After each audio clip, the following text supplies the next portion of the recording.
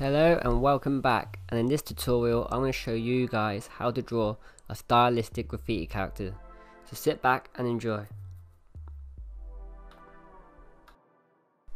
Okay then, so one of the first things I start with, which I start with most of my characters, is a circle.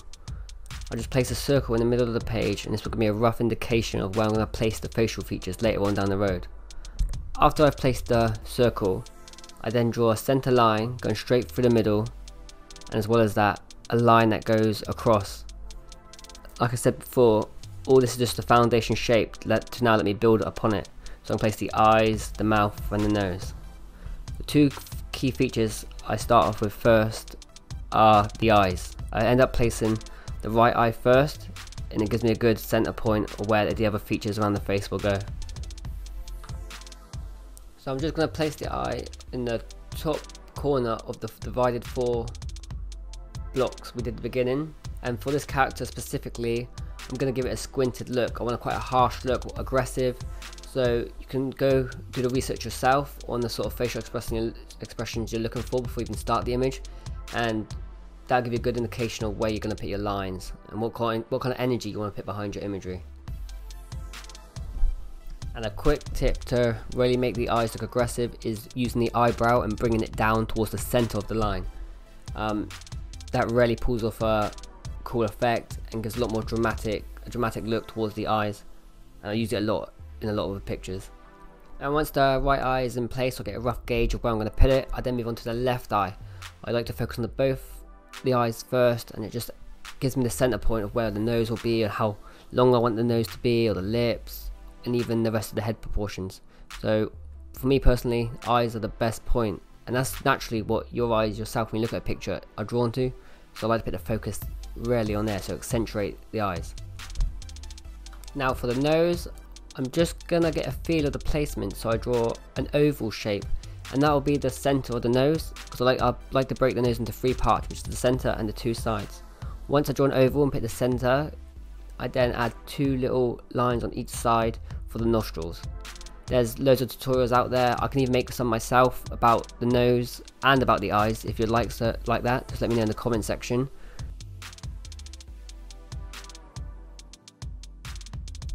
And once I get a rough placement of the eyes and nose, I then reevaluate how it's going and where I want to take the image from there. So just take a step back now and again, look, make sure you like the right placement, the right size, and then just go from there. Now to really accentuate the aggressive look I'm going for with this character, I'm going to work on the top of the nose and add a few folds, because if you actually squint up your face, look in the mirror, you'll see that a lot of the lines in the forehead create folds that you can actually use to your advantage to really, like I said, bring more attention to the eyes. Really accentuate the eyes.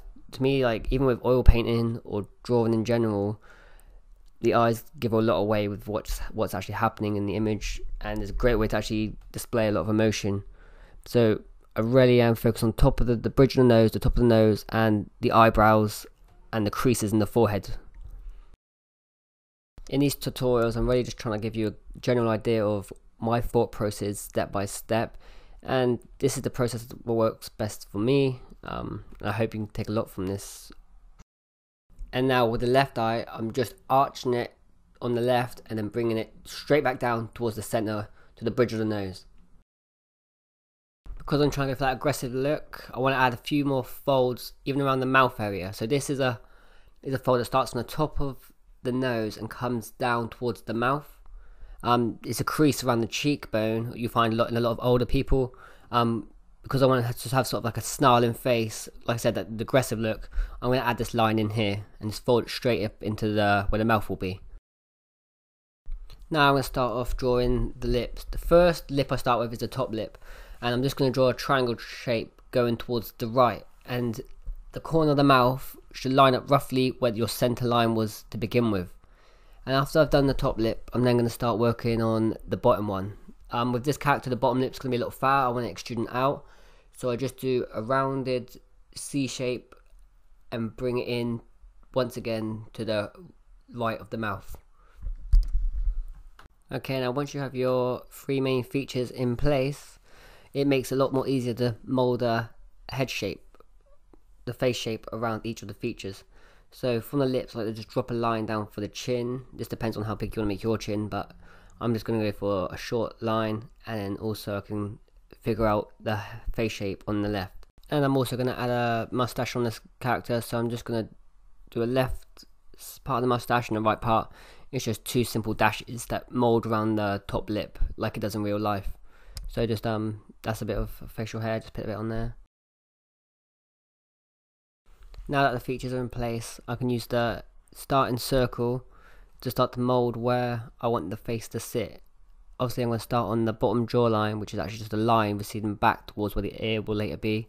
And on the left side of the face, I'm just trying to use that curve from the first circle we started with to bring it in and mold it towards the lips. So from the left eye, I sort of push out, which is the cheekbone, go down, and then bring it in towards the lips. And that will give me a real nice face shape for this sort of character. And depending on the position your character is actually facing, the shape of the face will change. You can look at references on Google. Pinterest is amazing to look for references. Just find the position you want and use some of the basic shapes and bring it into your own artwork. Here I'm just going to speed up a little because I'm just picking up the jawline and just looking at where my face sits and putting in the line work.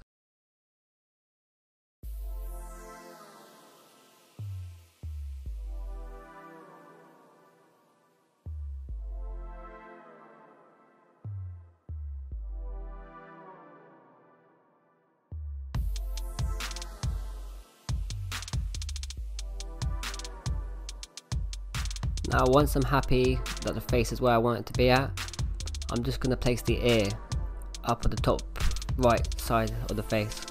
To do this one, I'm just going to do a nice C shape, a nice rounded C shape. That'll be the outer side of the ear. And then for the inside of the ear, I'm just going to do a smaller C, and that would be the tunnel shape of the ear. And obviously when you shade it in, it's going to be very dark, and it just gives it more texture to the ear.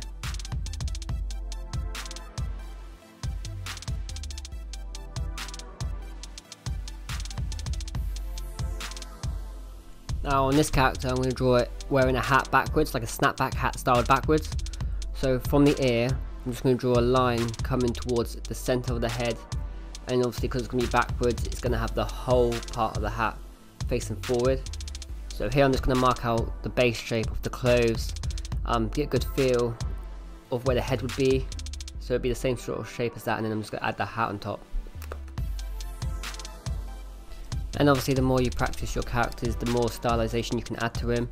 Add certain clothes to give him a different style, different facial features, and this ultimately comes down to the amount of time you spend practicing, pencil to paper, and repetition. It takes a lot of hard work to get a lot of the foundations down, but once you get the foundations down, you start adding the extras, it really starts to make sense.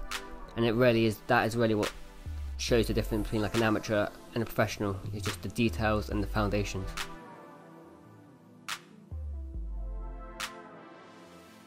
And now it's time to work on the actual clothing of the character, and this can change whatever your preference will be. For this, I'm just going to give it a buttoned collar. So from the neck, I'm just going to draw a line downwards to give the collar effect, and work the fold and bring it back up just to get the whole collar going around the neck.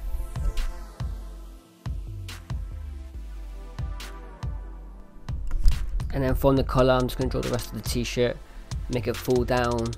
It's actually going to be quite stylized, so it's not going to fall naturally. I'm going to add a lot of flow to it, a lot more dimension than it would naturally. And from there, basically, I'm going to give it a lot more shape. What you want to do is to study body shape, and actually study from real life anatomy. The shape of the body, the curves, the dimensions of the real life human body. And from there, you can actually change it and manipulate the shapes for different character types. Like some characters people draw, they can have small bodies and big hands, or accentuate the torso, big chest, small body, small waist, and that really adds a unique style of your own. But first you have to go back to real life and base a lot of your real life references to your actual cartoony character artwork. And obviously the more you practice, once again, the better it becomes. So drawing from life really does start to pay when it comes to drawing characters.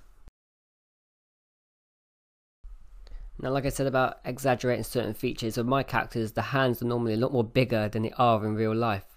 So first of all, the hands, I start off with a square shape, which is the palm. Place the thumb, which obviously is is the smallest finger on the hand, and then I start to place the other fingers around there, but always start off with a square ovally shape for the palm and build from there. Hands in themselves are a completely different tutorial. I have to do a whole lesson on hands, and if you'd like to see that tutorial, let me know in the comment section. Just write down hands, give me some hands, and then I'll be happy to do so. But practice, once again, practice goes a long way.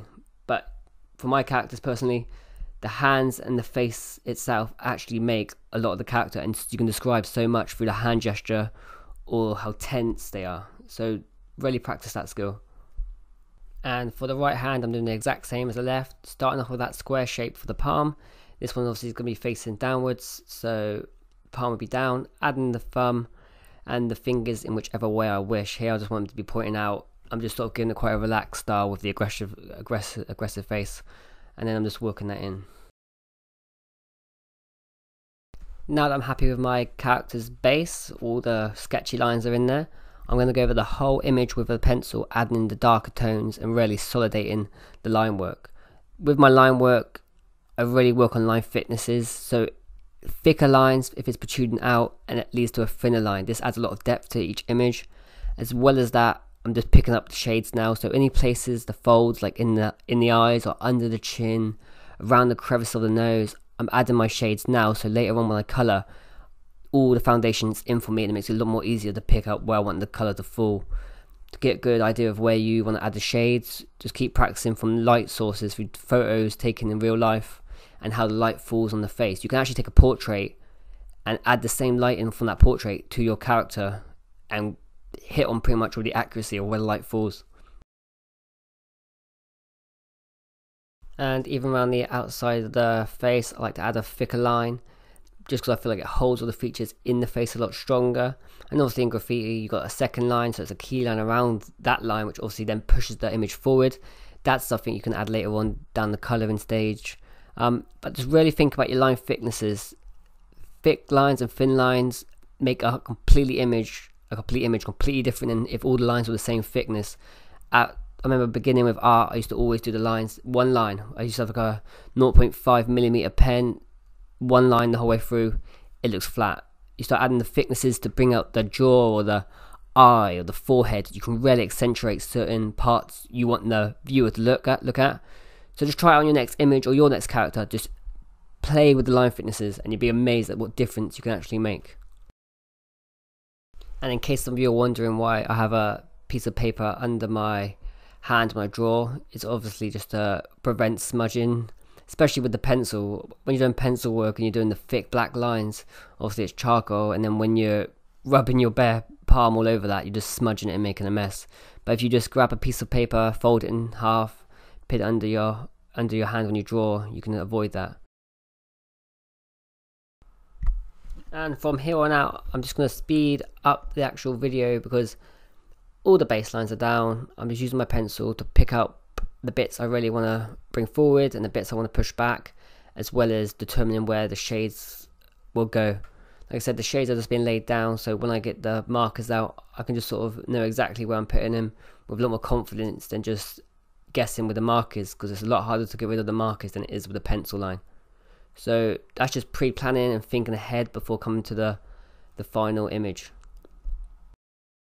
And that's pretty much the end of this tutorial. If there's anything you feel like I missed out or you'd like to know that I've done this tutorial and you'd like to find out, just please leave a comment in the comment section. I'll be more than happy to answer any questions you give me, or you can meet me over on Instagram at sotep_wh.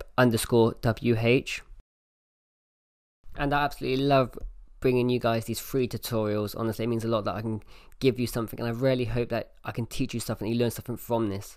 But also, if you'd like to support me, I also have a Patreon, which I also link in the bio, in the description. That's completely up to you. That's just to help me out. But apart from that, the greatest reward I get is from showing you guys my thought processes and the steps I take to produce each graffiti character.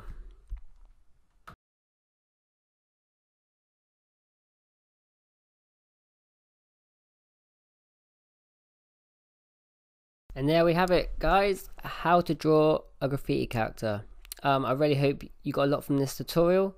Any questions, leave in the comment section. Until next time, I'll see you later.